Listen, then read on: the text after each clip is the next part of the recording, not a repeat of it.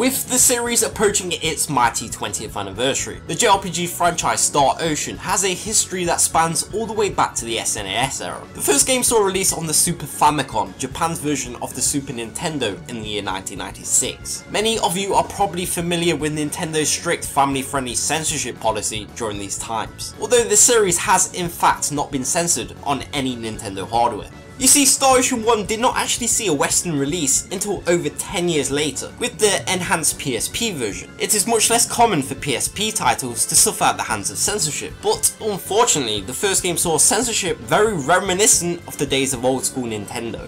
One fairly old-fashioned practice when bringing Japanese titles to the West is to remove any possibly offensive references to religion. This mentality is why it is only in Japan where the animation for the spell Cure All shows a Christian cross. Overseas, the cross has been edited to completely mask its original design. Interestingly, the English PS1 release of the sequel used the cross just fine back in 1999, yet it would be censored as well when it came time for the PSP release. Whilst Cure All's cross was left unedited on the PS1, another cross found in the second game was not so lucky. This is taken from the final boss's ultimate attack, with the Japanese on the left and the English on the right. For the PSP release, the sight of crucifixion was again uncensored over in Japan, whilst in the West the attack looks like this.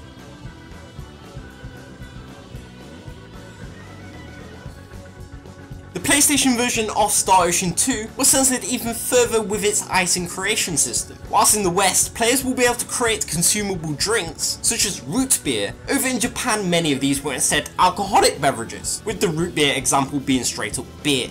This is also the reason why there are just so many different kinds of tea drinks. The pictures seem to suggest they pack a bit more punch than tea, which in Japan they do, with them being various types of alcohol instead. The censorship was retained in the PSP release, but the localizers seem to have got more creative with it. Beer was this time changed to cola, and its picture was edited to go along. All 6 of the drinks listed in the menu immediately following the beer are in fact alcoholic. Now, rather than simply lots of different types of tea, the corresponding drinks were changed to these.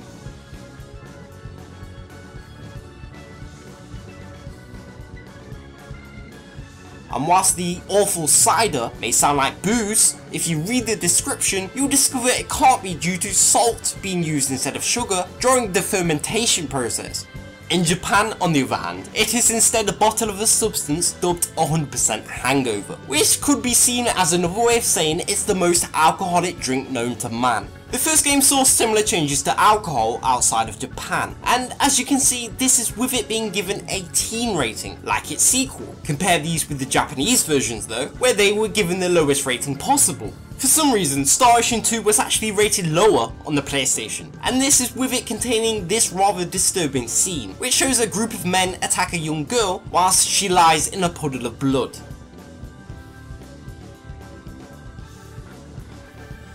On the PSP, the scene was completely removed in all but the Japanese version.